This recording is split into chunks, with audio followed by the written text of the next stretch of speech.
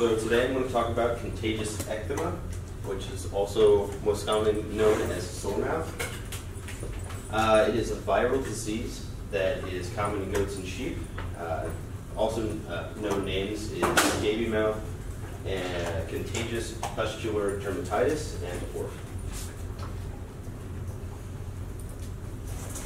orphan. Some of the symptoms, thick, scaby sores on the lips and gums, but these sores can actually be found anywhere where a lot of hair isn't, so around the eyes, sometimes around their hooves, or wherever, like a scratch or something similar to that. It is highly contagious, so once you have it in your herd, it usually spreads throughout the whole herd pretty quickly. It lasts from anywhere from 1 to 4 weeks on an animal. And the main problem with it is the secondary infections that can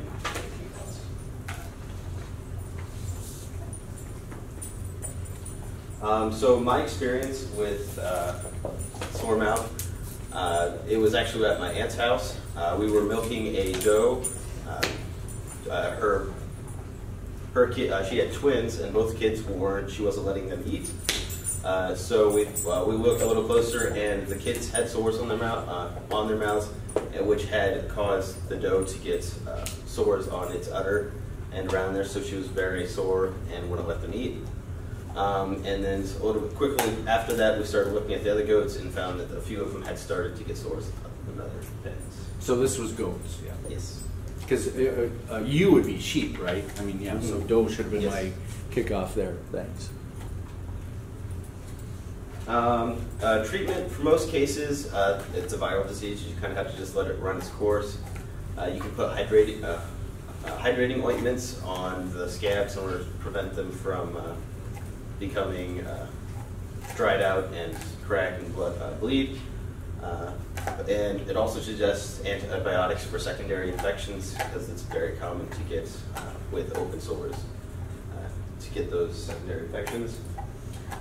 So my aunt's experience was a little bit unique. As she was talking to her veterinarian, she was about 2 months away from kidding season. The kids that she had already had were a little unusual and a little bit beforehand. And she also has about 40 to 60 head, and they're kind of split up. So the layout kind of prevented them from just isolating them. So what they did, and then prevention is kind of also hard. You can get a vaccination, but the vaccines are live virus. So once you introduce if you give them vaccinated, you're actually introducing the virus to your herd, and so they can get it later on. Also, the vaccinations only last 1 to 2 years immunity to the virus. They can't get it for some reason any longer. Also, another thing that causes problems is that the virus can live in the scabs that fall off the sores up to, for long extended periods, sometimes up to 2 years, just in the scabs alone. Okay, I got a question on that. You know, because some vaccines are live, but they're often called modified live. Do you know? Most are modified, but a few of them actually aren't. You have to be very specific about when you're getting them. Okay, so now this one that was given, is it modified live, or I mean, it doesn't say that, but I just don't know. Is it live? I'm not sure with the sample I gave. Okay. It was just a. Okay, I see there you got live modified virus. Okay. Yeah. Okay.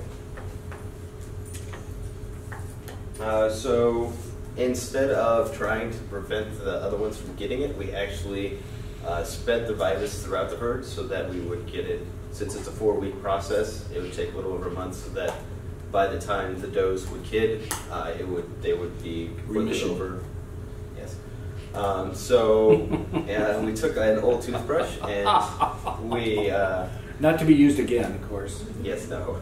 But we brushed the sores of the infected animals, and then we would brush their ears, like goats. We have Nubian goats, so they have really soft ears, and so it wouldn't affect their eating or drinking water, or anything like that if it's just on their ear, but it would still give them the immunity for a few years. So then they would have a scab on their ear, you're saying? Yes, they would get the scab on the ear instead of around their muscles. Now, do you have any pictures of that, or do you remember what it looked like? I do not.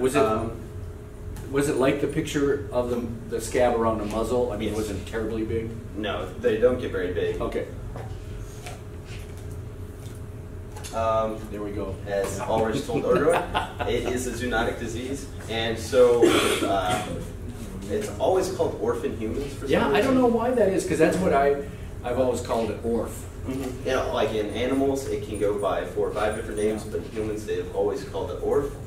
And so you can get lesions and nodules on your hands, or pretty much wherever you have an open wound. My sister actually got scratched, and when she was milking the dough, got it, and so now she has a scar on the top of her hand. She said it was really painful for about 2 weeks. Okay. And it looks very similar to this. That could be my hand, by the way, but I don't think it is. Because, you know, after we found out there was orphan, this was like for an experiment, we were taking blood samples and, you know, doing all kinds of things. Then we started wearing gloves, but, you know, you don't think about that until something happens.